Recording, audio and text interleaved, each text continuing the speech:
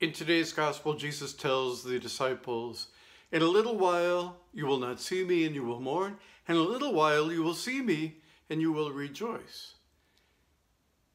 We know what is the mourning, what is the rejoicing. It's the crucifixion, it's the resurrection. But they didn't know. But I think they're called to trust, and we're called to trust. St. John of the Cross writes,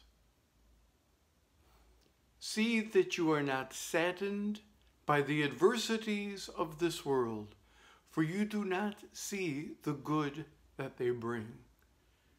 I think that's exactly what Jesus is telling us and telling the disciples in today's gospel. To trust God, to trust Him, to trust.